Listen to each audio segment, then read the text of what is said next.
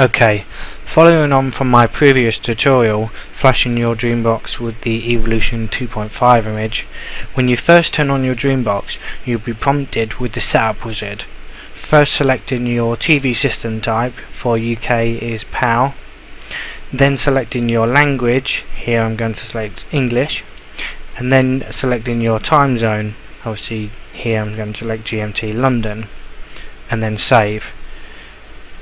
You will then be prompted with your satellite configuration. Here I'm just going to select a few options as I don't have it connected to a satellite system at the moment.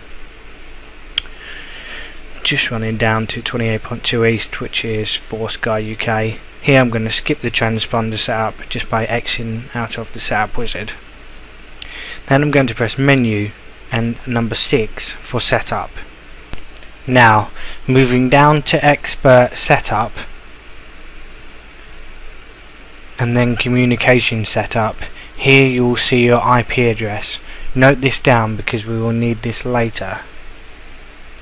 Now exit back, taking you to your channel, and press the blue button on your remote, and then again taking you into add-ons. Click the download add-ons, and then once connected scroll down to find the latest version of CCcam, which as of right in this tutorial is CCcam 2.2.1. Press the blue button to download, and as you'll see it will download, and then you will be prompted once the download is complete to install. Click green to install. Once CCcam is installed, exit back and again to the blue panel interface. Press right and then OK to start CCcam. Okay, now that we have completed the configuration on the Dreambox, we're going to revert to our PC and connect to your Dreambox using the information we collected earlier, e.g. the IP address.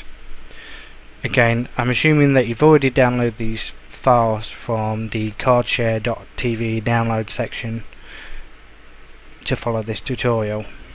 So first we're going to open Flash FXP, and then we're going to connect to the Dreambox. Again, remember the default username is root and the default password is Dreambox. Once we're connected to the Dreambox, we're going to go into the var folder and then the etc folder. In here you should locate the ccam.cfg configuration file. Here you can right click and edit the configuration file. On here so that I've put the example C line.